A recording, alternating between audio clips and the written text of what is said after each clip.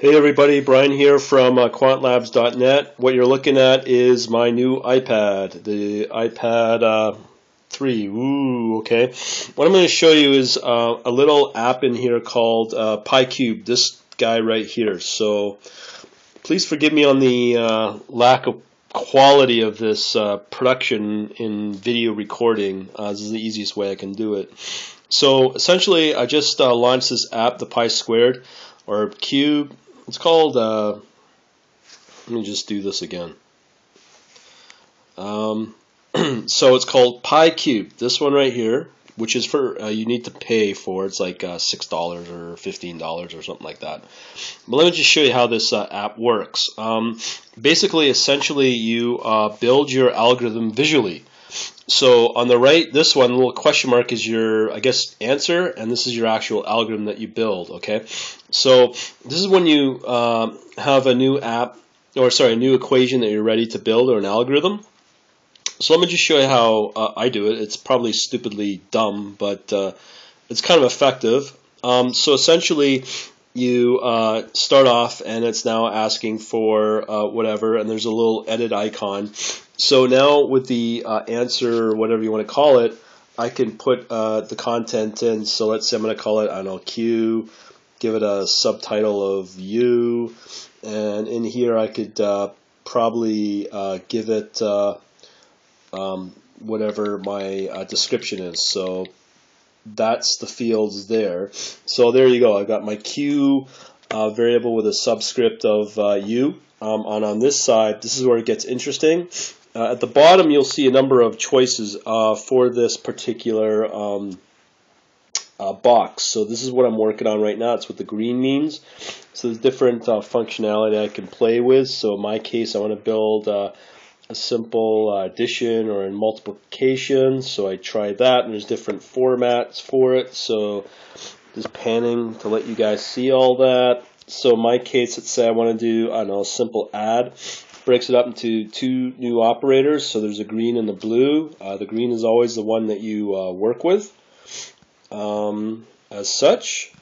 So let's say I'm going to break out a new algorithm. So I'm going to do another equation or operand, or what do you call it, a little fraction, let's say. Now I'm going to edit this guy, but you want to put a little variable in there, let's say. In my case, I'm going to call it I don't know,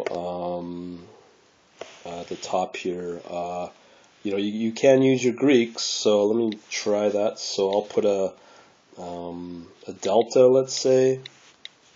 Okay, so that's delta, and then I'm going to put in, I don't know, subscript x, and again I showed you the description on how to do that. So there you go, there's your delta x with a subscript. My other one, let's say this guy, x, we'll call it, I don't know,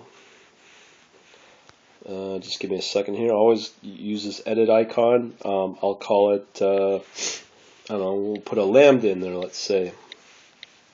Okay, this is a really cool app. Oh, nope, that's a typo, my bad.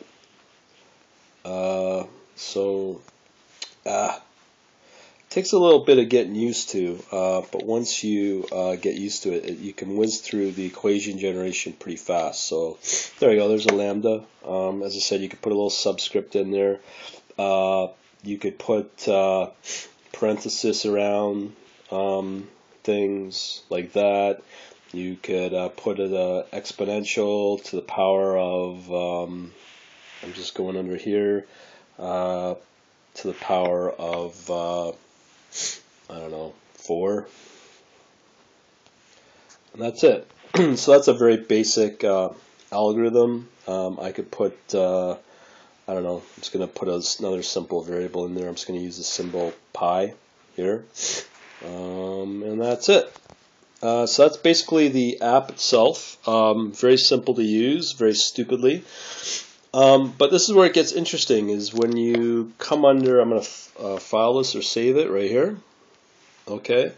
I'm going to email it to myself. In my case, I'm just going to put a text. Now, if you see in the content of the email to myself, you'll see that there is a text version, which is right here, plain text, delta, lambda, all that stuff. Sorry, I can't zoom in on this camera. And then there's a latex version. Both of these will be presented on the equation part of the Quant Labs private site for members. So that's what they'll get. And then as I break it out, I'll give a brief description on what that algorithm would mean. So as it stands, it's probably pushing towards 100 algorithms, and more will be added. And these can be your algorithms, models, your which lead into your strategies, which are obviously rules based through programming. So that's basically how the algorithms are built visually, nice and easily, nice and fast. I could do quite a bit. This is the glue that has been missing in for my algorithm development over the last few years. But with this app, this is really good. The PyCubed app for iPad. Hopefully, I'll help you out and let you know what I'm up to.